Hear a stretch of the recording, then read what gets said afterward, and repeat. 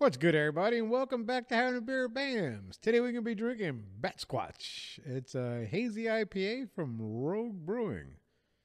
I don't know what a Batsquatch is. I know what a Sasquatch is, and those crazy bastards in the Pacific Northwest, they do like their squatch hunting.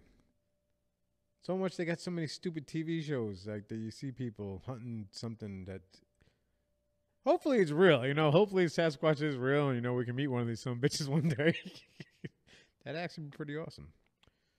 All right, enough of my rambling. Let's crack this some bitch open.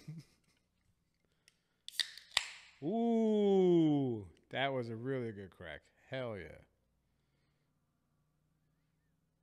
Speaking on the last video, which I believe was Evil Twin Brewing's making nips. If you know what a nip is, then you an old motherfucker. But I got to get some of those.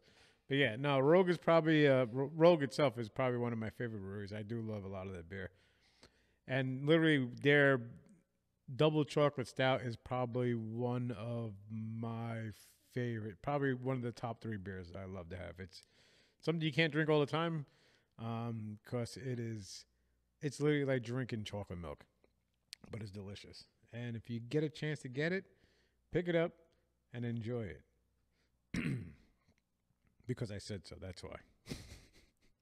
All right, well, cheers, you silly bastards.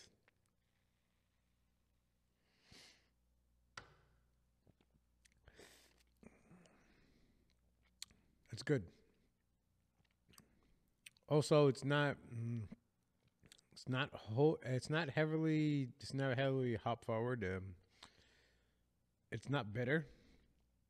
It's a little bit, but not enough to where it would scare people off. This is coming in at, I believe, 6.7.